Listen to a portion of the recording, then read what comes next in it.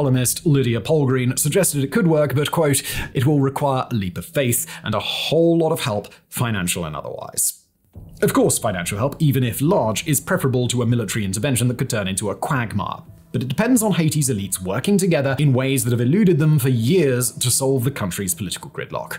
Unfortunately, it's not even clear how that gridlock could be solved. The key demand since before Ariel Henry was even appointed to office has been new elections. But it's hard to see how it's physically possible to hold them amid such violence. Even if the gangs could be convinced to allow free and fair elections, foreign policy points out that it likely wouldn't result in a long-term change. As we covered earlier, the majority of Haiti's elites are connected to the gangs, and with a fragmented system of over 250 registered political parties, any election might just create new gridlock and new resentments without fixing anything. Faced with such a complex crisis, it might be tempting for leaders to just throw up their hands and to declare, well, what can we do about it? And walk away.